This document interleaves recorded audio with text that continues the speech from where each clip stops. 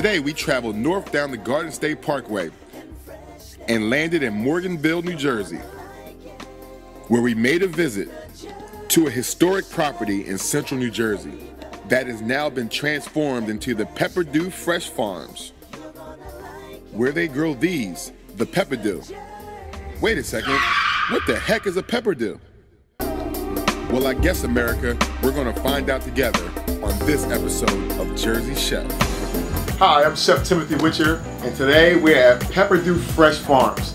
I'm very excited about this because honestly, I don't know much about the Peppadew, but luckily I'm here with Pierre Crawley. How are you? The operator of this wonderful farm. And he's going to train me and you guys on how the Peppadew is grown and harvested and where it came from, some of the history. So tell us about the Peppadew. What is a Peppadew?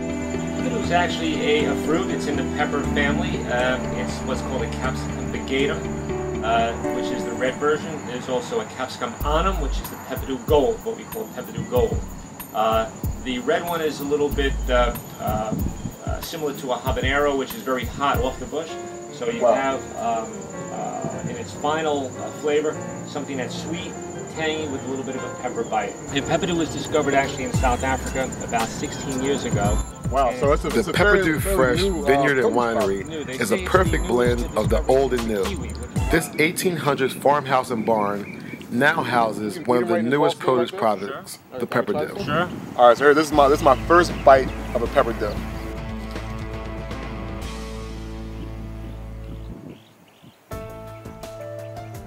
Wow, that's unique. More sweet. Now when you add that sugar vinegar brine from to the it, brine that's what's going to infuse into that pepper and give you that tangy apricot mango type finish. Yeah, but this is wonderful. I'm thinking some things I can do with this right now. Yeah, it's nice. I can't wait to take some of these back to the kitchen. Oh, so this is how they grow over here. Right. Like a normal pepper. Okay. Then it starts to turn what we call chocolate. Oh, look at that. Gets almost black, and then turns gold. So it goes to the green form, then it gets this color. Yeah. And then it turns back to this beautiful gold color. Yeah, strange. Wow. And the red one does the same. The red one does the same. I'm gonna go pick my first Peppadew. Chef, I'm gonna save this one for you. I see one right here. Let's call my name. There you go. Pick some good ones. Yeah, I'm gonna save this guy for me. Cool. And there's actually a patent on the Peppadew, so anybody can grow their own Peppadew patch. You have to come here right to New Jersey to get these best, fresh, golden Peppadews here. Exactly. Let's see, this is Jersey fresh at its best. So I'm back from a wonderful afternoon, and I got a chance to pick the fresh yellow Peppadew. There's no chef really that gets a chance to get these raw. I got them. It's a special event. I got a special chef coming here to the BCIT kitchens, and that's BCIT's own top chef, Kevin Sbraga. So I picked this from the field just for Kevin Sbraga. Let's go see what he can do with it. Chef Kevin, my man Chef Kevin Sbraga, not only a wonderful chef, not only a BCIT graduate, but my best friend and good brother. Give it a taste. Sweet, touch of heat, nice flavor. Chef, what can we do with that? We gotta make some magic happen with these Peppadews.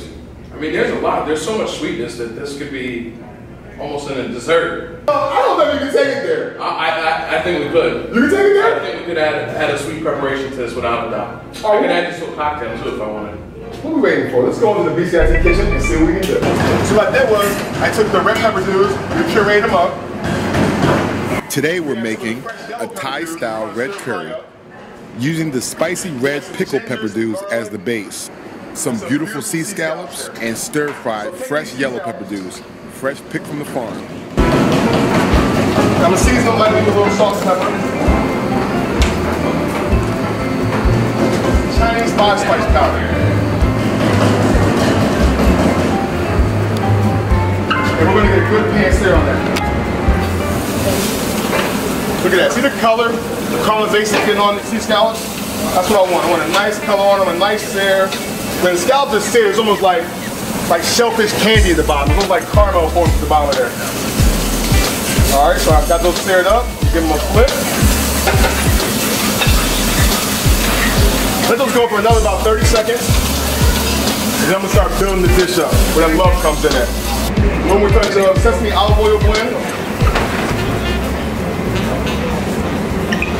Work around. I'm gonna add some fresh grated ginger. So the ginger's gonna go in, it's gonna release some of those oils and that flavor and love in there. So we're gonna get that moving. Then some more chopped garlic. Some of our yellow peppadews. Remember, I'm only chef that got fresh peppadews. We're gonna throw that in there. Now we're gonna start building our curry. We're gonna take some of our pureed pickled peppadews. Get that working in the pan. Now along with that, we're gonna add some fresh chopped lemongrass. Lemongrass is really floral, has a nice fragrance, a nice taste to that.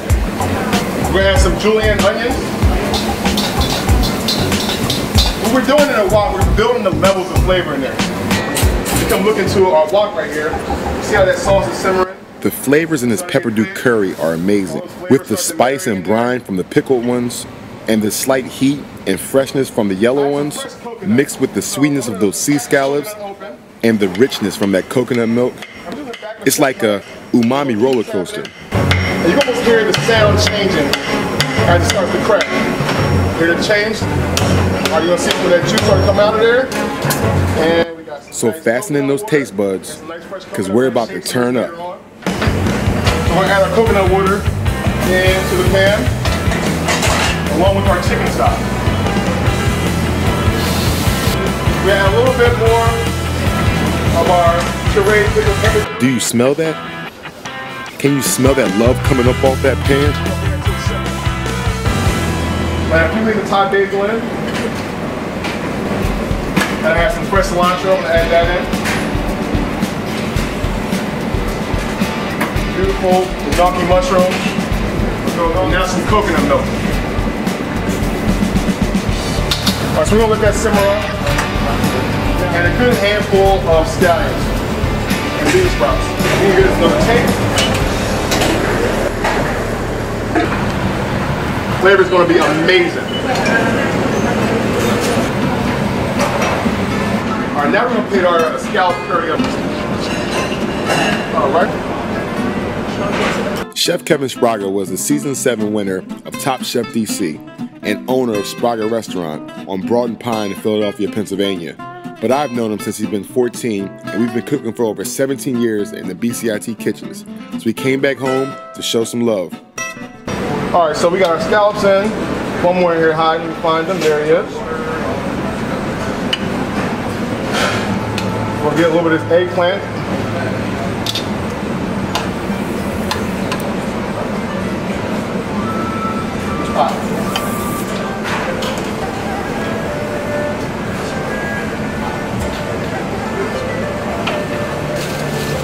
Across the top adds a little texture to it. Some more fresh Thai basil. In there. We have a red Peppadew Thai style coconut curry.